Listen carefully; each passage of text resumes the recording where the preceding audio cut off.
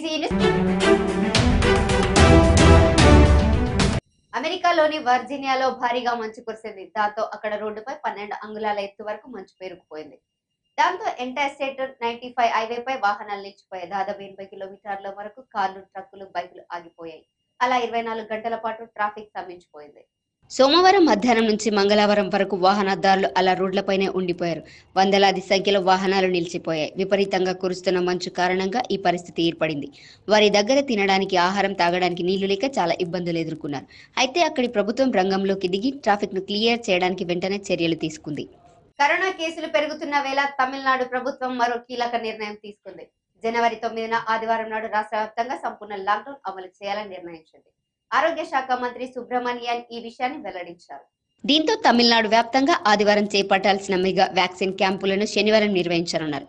CMO నుంచి త్వరలోనే మరికొన్ని ఆంక్షలు, అధికారిక ఆదేశాలు వెలువడే అవకాశం ఉంది. ఇకపై ప్రతి ఆదివారం తమిళనాడులో లాక్డౌన్ విధించే అవకాశం ఉన్నట్టు తమిళనాడులో గత 24 గంటల్లో 2731 కరోనా కేసులు నమోదయ్యాయి. బీజేపీపై టీఆర్ఎస్ వర్కింగ్ ప్రెసిడెంట్ మంత్రి కేటీఆర్ తీవ్ర స్థాయిలో విరుచుకుపడ్డారు. బీజేపీ జాతీయ అధ్యక్షుడు జేపీ నడ్డా సీఎం కేసీఆర్ తెలంగాణ ప్రభుత్వంపై చేసిన విమర్శలకు ఆయన కౌంటర్ ఇచ్చారు. మోదీ హయాంలో సబ్కా సాత్ సబ్కా వినాశ్ జరుగుతుందన్నారు. కేసీఆర్ పట్ల జేపీ నడ్డా వ్యాఖ్యలు హేళంగా ఉన్నాయని ఆక్షేపించారు. తెలంగాణ రైతులకు సీఎం కేసీఆర్ ఏటీఎం లాంటి వారని చెప్పుకొచ్చారు. బుధవారం టీఆర్ఎస్ భవన్ లో కేటీఆర్ మీడియాతో మాట్లాడారు. కాళేశ్వరం ప్రాజెక్టుకు కేంద్రం ఒక్క పైసా ఇవ్వలేదన్నారు. అయినా కూడా ఈ ప్రాజెక్టును పూర్తి చేసిన తమను అభినందించకపోగా ఈ ప్రాజెక్టు కేసీఆర్ కు ఏటీఎం అంటూ జేపీ నడ్డా చేసిన వ్యాఖ్యలకు కేటీఆర్ అదే స్థాయిలో సమాధానమిచ్చారు. ఉద్యోగుల బదిలీలపై రాష్ట్ర ప్రభుత్వం విడుదల చేసిన జీవో 317 ని సవరించాలని డిమాండ్ చేస్తూ దీక్ష చేపట్టి అరెస్ట్ అయిన బీజేపీ రాష్ట్ర అధ్యక్షుడు బండి సంజయ్ బెయిల్ మంజూరైంది. బండి సంజయ్ ని విడుదల చేయాలని తెలంగాణ హైకోర్టు ఆదేశించింది.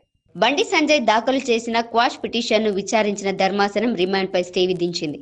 వెంటనే సంజయ్ ను విడుదల చేయాలని ఆదేశాలిచ్చింది. సొంత పూచి కత్తుపై ఆయన్ను విడుదల చేయాలని తెలంగాణ జైళ్ల శాఖ డీజీని ఆదేశించింది. Bandi Sanjay arrest, remand రిపోర్టుపై high court కీలక వ్యాఖ్యలు చేసింది. కోవిడ్ నిబంధనలు ఉల్లంఘించినందుకే అని రిమాండ్ రిపోర్టులో పేర్కొనడంపై న్యాయస్థానం ప్రశ్నించింది. కోవిడ్ నిబంధనలు ఉల్లంఘించినందుకు 14 రోజుల రిమాండ్ సరికాదని ధర్మాసనం అభిప్రాయపడింది. ఎఫ్ఆర్ఐలో 333 సెక్షన్ను అదనంగా చేర్చారని, అలా ఎందుకు చేర్చారో వివరణ ఇవ్వాలని కోరింది. ఆంధ్రప్రదేశ్ లో చదువుతున్న విద్యార్థులకు రాష్ట్ర విద్యాశాఖ మంత్రి ఆదిమూలపు సురేష్ శుభవార్త తెలిపారు. జగనన్న అమ్మఒడి, విద్యా దీవెన, విద్యా కానుక కిట్లు, ఇతర పథకాల అన్నింటిపై మంత్రి సురేష్ క్లారిటీ ఇచ్చారు.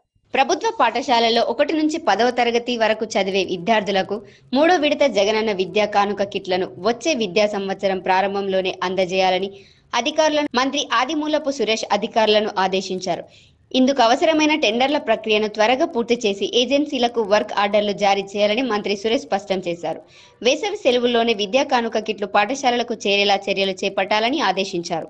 వైజాగ్ లో రింగు వలల విషయంలో 2 వర్గాల మధ్య, 2 గ్రామాల మత్స్యకారుల మధ్య మొదలైన చిచ్చు రేగుతూనే ఉంది. ఒక వర్గం వారు రింగు వలలు వాడుతున్నారంటూ మరో వర్గం నిన్న నడి సముద్రంలోనే బోట్లకు నిప్పు పెట్టింది. ఈ విషయమై పెద్ద జాలరిపేట, చిన్న జాలరిపేట గ్రామాల మధ్య ఉద్రిక్త పరిస్థితులు నెలకొనడంతో మెరైనా పోలీసులు రంగంలోకి దిగి పెద్ద జాలరిపేట కోశాధికారిని ఈ రోజు అరెస్ట్ చేశారు. దీంతో మత్స్యకారులు మళ్లీ రోడ్డెక్కారు. ఇవి ఇప్పటివరకు అప్డేట్స్. మరిన్ని అప్డేట్స్ కోసం చూస్తూనే ఉండండి క్రేజీ న్యూస్.